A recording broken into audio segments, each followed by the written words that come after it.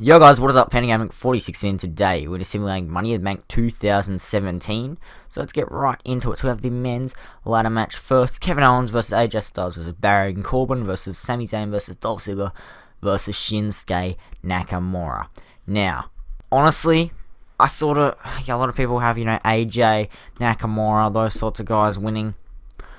I see Baron Corbin winning for the simple fact, it's obvious.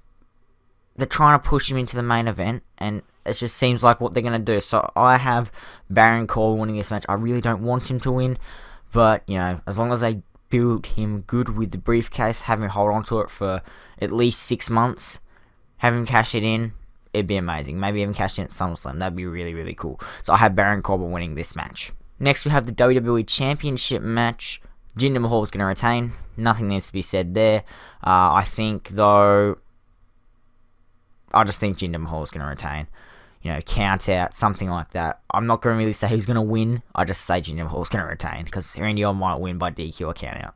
But Jinder Mahal will retain. Next, we have the women's match. I honestly think Carmella might be able to take the win here, because, she's the sort of person who's there, just not there yet. And, the briefcase would really, really help her. Charlotte Flair is another one. A lot of people are saying, I don't have Charlotte winning. And Tamina and Becky Lynch, they do not need it. So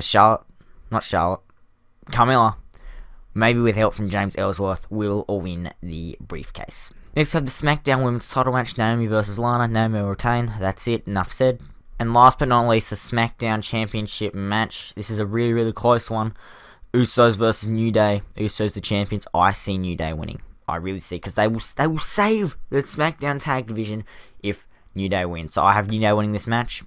Anyway, guys, if you guys did enjoy this really, really short video, don't forget to subscribe if you haven't already. Tomorrow should have a simulation video coming out. And of course, I'll see you guys all later.